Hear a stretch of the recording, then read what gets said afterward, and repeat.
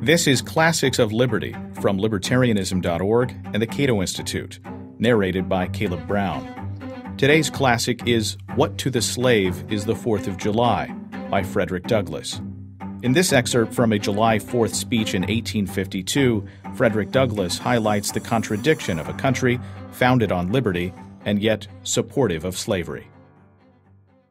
The fact is, ladies and gentlemen, the distance between this plantation and the slave plantation from which I escaped is considerable, and the difficulties to be overcome in getting from the latter to the former are by no means slight. That I am here today is, to me, a matter of astonishment as well as gratitude. You will not, therefore, be surprised if in what I have to say I evince no elaborate preparation, nor grace my speech with any high-sounding exordium. With little experience and less learning, I have been able to throw my thoughts hastily and imperfectly together, and trusting to your patient and generous indulgence, I will proceed to lay them before you. This, for the purpose of this celebration, is the 4th of July. It is the birthday of your national independence and of your political freedom. This, to you, is what the Passover was to the emancipated people of God. It carries your minds back to the day and to the act of your great deliverance, and to the signs and to the wonders associated with that act and that day. This celebration also marks the beginning of another year of your national life, and reminds you that the Republic of America is now 76 years old. I am glad, fellow citizens, that your nation is so young. 76 years, though a good age for a man, is but a mere speck in the life of a nation. 70 years and 10 is the allotted time for individual men, but nations number their years by thousands. According to this fact, you are, even now, only in the beginning of your national career, still lingering in the period of childhood. I repeat, I am glad this is so. There is hope in the thought, and hope is much needed, under the dark clouds which lower above the horizon. The eye of the reformer is met with angry flashes, portending disastrous times. But this heart may beat lighter at the thought that America is young, and that she is still in the impressible age of her existence. May he not hope that high lessons of wisdom, of justice, and of truth will yet give direction to her destiny? Were the nation older, the patriot's heart might be sadder, and the reformer's brow heavier. Its future might be shrouded in gloom, and the hope of its prophets go out in sorrow. There is consolation in the thought that America is young. Great streams are not easily turned from channels, worn deep in the course of ages. They may sometimes rise in quiet and stately majesty, and inundate the land, refreshing and fertilizing the earth with their mysterious properties. They may also rise in wrath and fury, and bear away, on their angry waves, the accumulated wealth of years of toil and hardship. They, however, gradually flow back to the same old channel, and flow on as serenely as ever. But while the river may not be turned aside, it may dry up, and leave nothing behind but the withered branch, and the unsightly rock, to howl in the abyss-sweeping wind, the sad tale of departed glory. As with rivers, so with nations. Fellow citizens, I shall not presume to dwell at length on the associations that cluster about this day. The simple story of it is that 76 years ago, the people of this country were British subjects. The style and title of your sovereign people, in which you now glory, was not then born. You were under the British crown. Your fathers esteemed the English government as the home government, and England as the fatherland. This home government, you know, although a considerable distance from your home, did, in the exercise of its parental prerogatives, impose upon its colonial children such restraints, burdens, and limitations as, in its mature judgment, it deemed wise, right, and proper.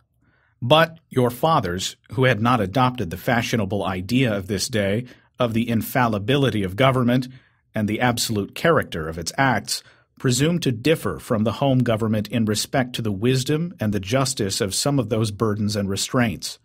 They went so far in their excitement as to pronounce the measures of government unjust, unreasonable, and oppressive, and altogether such as ought not to be quietly submitted to. I scarcely need to say, fellow citizens, that my opinion of those measures fully accords with that of your fathers. Such a declaration of agreement on my part would not be worth much to anybody. It would certainly prove nothing as to what part I might have taken had I lived during the great controversy of 1776. To say now that America was right and England wrong is exceedingly easy. Everybody can say it. The dastard, not less than a noble brave, can flippantly descant on the tyranny of England towards the American colonies. It is fashionable to do so, but there was a time when to pronounce against England and in favor of the cause of the colonies tried men's souls. They who did so were accounted in their day plotters of mischief, agitators, and rebels, dangerous men. To side with the right against the wrong, with the weak against the strong, and with the oppressed against the oppressor. Here lies the merit, and the one which, of all others, seems unfashionable in our day. The cause of liberty may be stabbed by men who glory in the deeds of your fathers. But to proceed. Feeling themselves harshly and unjustly treated by the home government, your fathers, like men of honesty and men of spirit, earnestly sought redress. They petitioned and remonstrated. They did so in a decorous, respectful, and loyal manner. Their conduct was wholly unexceptionable. This, however, did not answer the purpose. They saw themselves treated with sovereign indifference, coldness, and scorn, yet they persevered. They were not the men to look back. As the sheet of anchor takes a firmer hold when the ship is tossed by the storm, so did the cause of your fathers grow stronger.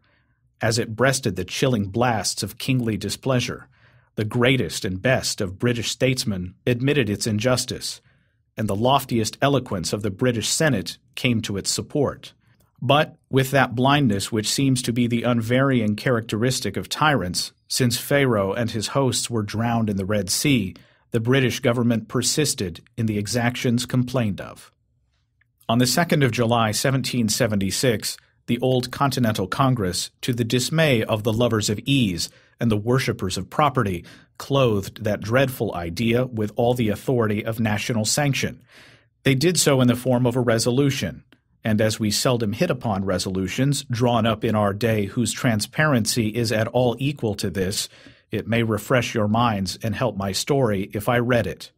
Quote, "Resolved, that these united colonies are and of right ought to be free and independent states, that they are absolved from all allegiance to the British Crown, and that all political connection between them and the state of Great Britain is and ought to be dissolved."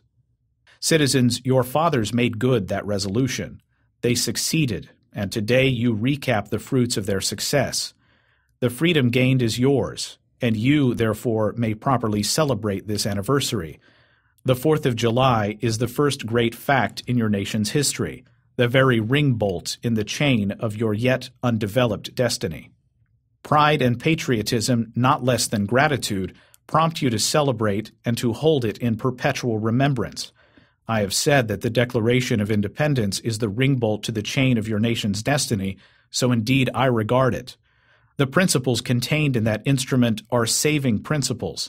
Stand by those principles, be true to them on all occasions, in all places, against all foes, and at whatever cost. Fellow citizens, pardon me, allow me to ask, why am I called upon to speak here today? What have I, or those I represent, to do with your national independence? Are the great principles of political freedom and of national justice embodied in the Declaration of Independence extended to us? And am I, therefore, called upon to bring our humble offering to the national altar and to confess the benefits and express devout gratitude for the blessings resulting from your independence to us? Would to God, both for your sakes and ours, that an affirmative answer could be truthfully returned to these questions? Then would my task be light and my burden easy and delightful? For who is there so cold that a nation's sympathy could not warm him? Why so obdurate and dead to the claims of gratitude that would not thankfully acknowledge such priceless benefits? Who so stolid and selfish that would not give his voice to swell the hallelujahs of a nation's jubilee when the chains of servitude have been torn from his limbs? I am not that man. In a case like that, the dumb might eloquently speak, and the lame man leap as an art.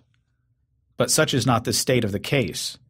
I say it with a sad sense of disparity between us. I am not included within the pale of this glorious anniversary. Your high independence only reveals the immeasurable distance between us. The blessings in which you this day rejoice are not enjoyed in common. The rich inheritance of justice, liberty, prosperity, and independence bequeathed by your fathers is shared by you, not by me. The sunlight that brought life and healing to you has brought stripes and death to me. This 4th of July is yours, not mine. You may rejoice. I must mourn. To drag a man in fetters into the grand illuminated temple of liberty and call upon him to join in your joyous anthems were inhuman mockery and sacrilegious irony. Do you mean, citizens, to mock me by asking me to speak today? If so, there is a parallel to your conduct. And let me warn you that it is dangerous to copy the examples of a nation whose crimes, lowering up to heaven, were thrown down by the breath of the Almighty, burying that nation in irrecoverable ruin. I can today take up the plaintive lament of a peeled and woe-smitten people. Quote, "By the rivers of Babylon there we sat down. Yea, we wept when we remembered Zion. We hanged our harps, and upon the willows of the midst thereof. For there they that carried us away captive required of us a song, and they who wasted us required of us mirth, saying, Sing us one of the songs of Zion. How can we sing the Lord's song in a strange land? If I forget thee, O Jerusalem, let my right hand forget her cunning. If I do not remember thee, let my tongue cleave to the roof of my mouth." End quote. Fellow citizens, above your national tumultuous joy, I hear a mournful wail of millions, whose chains, heavy and grievous yesterday, are today rendered more intolerable by the jubilee shouts that reach them.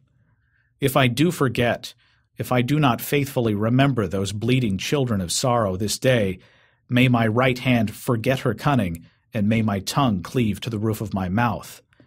To forget them, to pass lightly over their wrongs, and to chime in with the popular theme would be treason most scandalous and shocking, and would make a reproach before God and the world. My subject, then, fellow citizens, is American slavery. I shall see this day and its popular characteristics from the slave's point of view.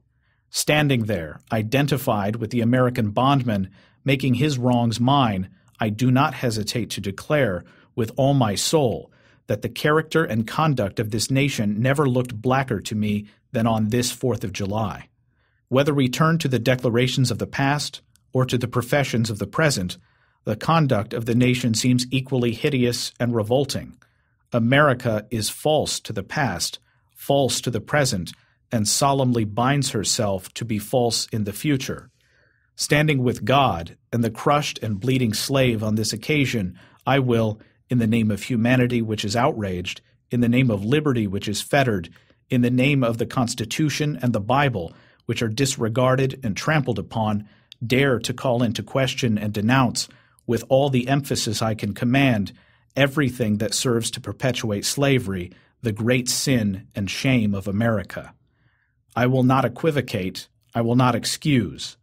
I will use the severest language I can command, and yet not one word shall escape me that any man whose judgment is not blinded by prejudice, or who is not at heart a slaveholder, shall not confess to be right and just. Fellow citizens, I will not enlarge further on your national inconsistencies.